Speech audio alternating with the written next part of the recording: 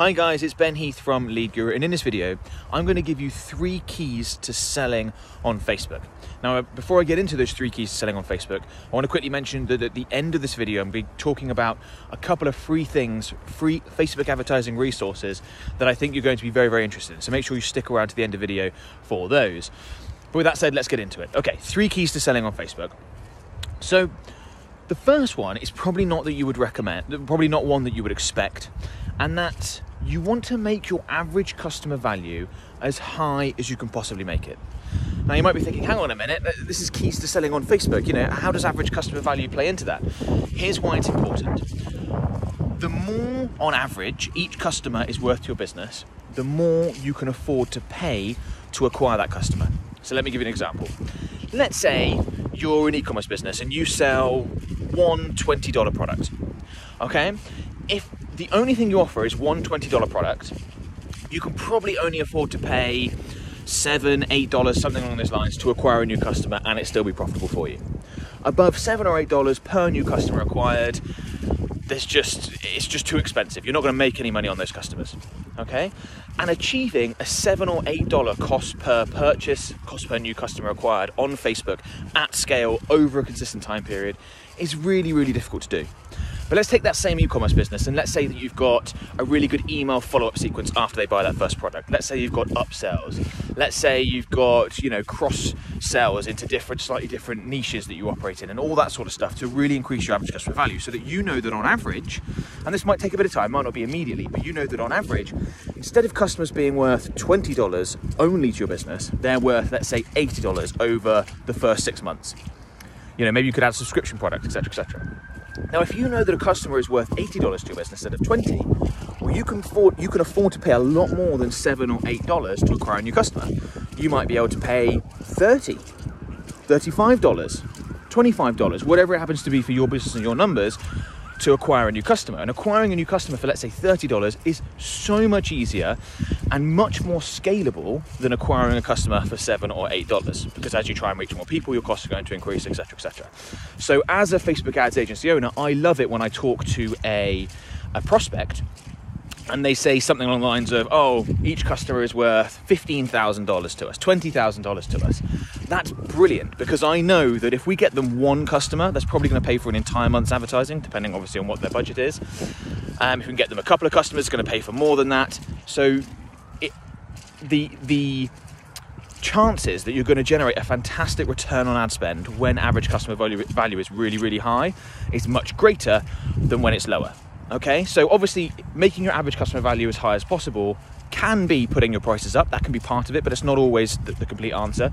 It can also be what I just mentioned in terms of, can you upsell products? Can you add a subscription setup to your thing? You want to find ways, how can I get more money out of customers that I've already got? And not in a bad way.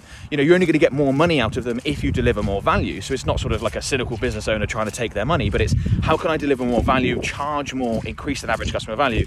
It'll make everything about my business much more sustainable in the long run, because I'll be able to pay more to acquire a new customer. So make your average customer value as high as possible. Not one that most people think, but it allows you to pay more. And if you can pay more than other people, you will always be able to advertise on the platform and generate a profit.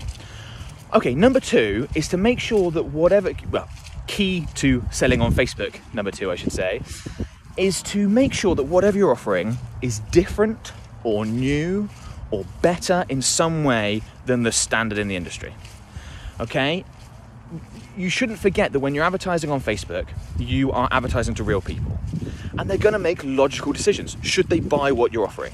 Is it better than what they can get elsewhere? Or is it better priced than what they can get elsewhere? A lot of people seem to think this. They just think that if I get the ad campaign up on Facebook, if the targeting's right and the ad creative's right, it'll work. That's not true. What you're offering is really important. And people do buy new and different. They buy better than what else is available. And a lot of the times that can be really difficult to do. So you might be thinking, well, there's no way I could innovate on this product and make it better. Sometimes you can. If that's an option, great. What could you add to the product? How could you improve the product or service? so that it's substantially better than what's offered elsewhere, that would be a really good place to start. But let's say you can't do that. Well, perhaps you could offer something like a finance package. Perhaps in your industry, people don't offer finance packages. They just ask for a big old payment up front, and a lot of people can't afford that. Perhaps you can offer a finance package which gives you a competitive advantage. That could be a great way to differentiate yourself. Perhaps you could win on price. Price does matter. You know, there's this one business owner that I've done quite a lot of work with. I know him really well. He's a great guy, and for at least a year, he was absolutely obsessed with reducing his cost per purchase from £8 to £7. Because at his price point, which was very, very competitive, he was coming in at a price point under a lot of his competitors, he could make a nice profit at £7, but at £8, it was really close to what? He was trying to do loads of volume and make operating off razor thin margins. He had a nice little bit of profit at £7, but at £8 he didn't.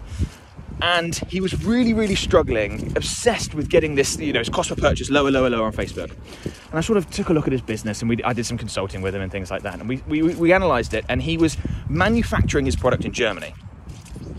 And I think he was paying something like £21 per unit in cost to get it manufactured.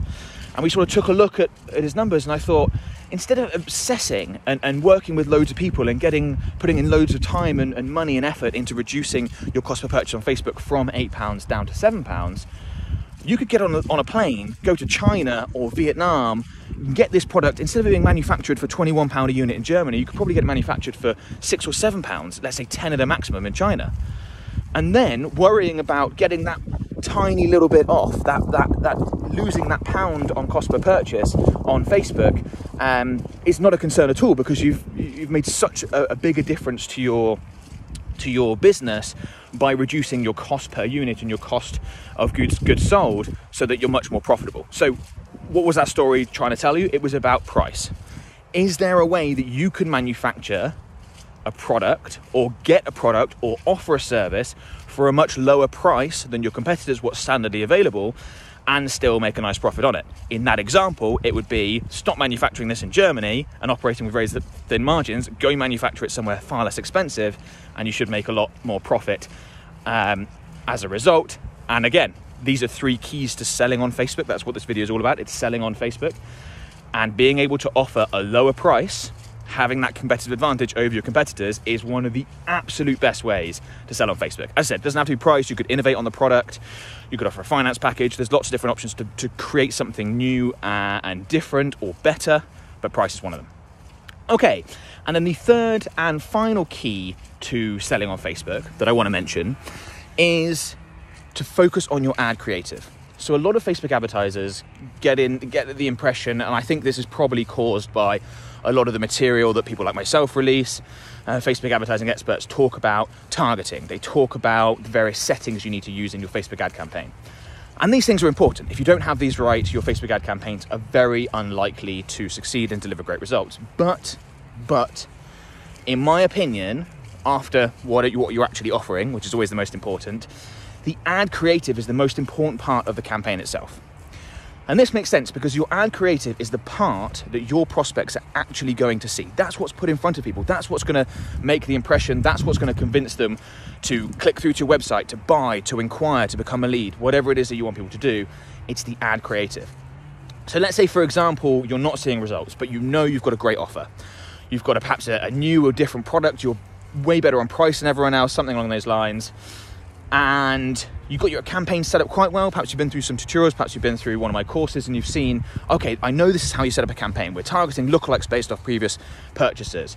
We've got, all the settings, we're using the conversion objective. We've got all that set up right, but this just isn't landing. It's not generating the results that we would expect. It's probably your ad creative. So as a Facebook ads agency, we spend more time creating and testing new ad creative than we do anything else. We will test videos, we will test carousels, slideshows, many different images, little animated slideshow presets that Facebook provide, lots of different ad formats, different ad creative, and that's really, really important because ad creative is the part that people see. It's what's going to convince people to take action. So I think you should be willing to test 20, 30, maybe more different pieces of creative to find something that works really well for your business. And you should also be willing to put some money behind it. You know, if you're looking to spend $10,000, $100,000 on a Facebook ad campaign, hoping it works well and you can scale it, why wouldn't you hire a videographer for the day for $1,000? A lot of people don't want to spend on making sure that that creative is really, really good, and a videographer or a photographer or a professional video editor or something like that, these people cost money, but it can be well worth it. So I take a small section of your budget, whatever you're going to spend on your Facebook ad campaign, and put it into making your ad creative that much better. It could be a graphic designer, for example. Okay, so the beginning of the video, I mentioned a couple of free Facebook advertising resources that I was going to talk about. I'll quickly talk about those now. The first is my Facebook Ads Mastermind group. This is a free Facebook group, fantastic community. It's got more than 18,000 members in it. It's my Facebook group. Anyone can join. You can ask questions. You'll get tons of people giving you feedback, more than willing to help out. So if you're looking for better results with Facebook advertising, I strongly recommend you join, strongly recommend you get involved. Fantastic community. There'll be a link in the video description. Just click on that. I'll accept the request and I will see you on the other side, on the inside. The next free thing is my 5-part Facebook ad template. This is something you can download for free. Again, there will be another link in the video description. And this Facebook ad template includes some of the best performing ads that I've created for our clients in a number of different industries. We have broken each ad down into its component parts and explain sort of what we've included and why. So you can model from those ads. If you're looking for better results with Facebook advertising, I would strongly recommend you go ahead and grab that. And then finally, just for a go, I want to quickly mention our Facebook advertising services. So my company, Lead Guru, is a Facebook advertising agency. We create, manage, and optimize Facebook ad campaigns for our clients. So if you're spending more than $3,000 a month or looking to spend more than $3,000 a month, I'd love to have a quick chat with you. You can book a free phone call, provided you meet that criteria, with me. Again, there'll be a link in the video description below. And this is no obligation. It's not, you know, it's very casual. We can just talk about, I can find out a bit more information about your business. I can then explain how we work, and we can basically see if we'd be a good fit and if we can help you get better results from your Facebook ads, which if you've been doing it by yourself to this point and working with a professional agency will almost certainly help improve your results, which could mean really big things for your business.